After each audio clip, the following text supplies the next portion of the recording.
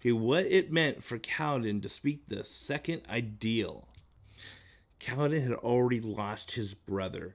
He had been through so much, and he wasn't gonna lose Dalinar.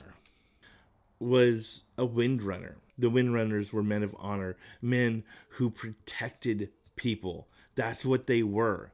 Kaladin spoke the words that were never spoken to him. Instinctively, he knew them.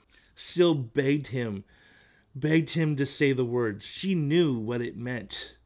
She knew that he needed to say the words to reach the point that Kaladin needed to reach. Dalinar was being attacked. Dalinar was surrounded, and Kaladin charged in over Bridge 4, jumped over the chasm, and pulled in stormlight from all around him and said the second ideal.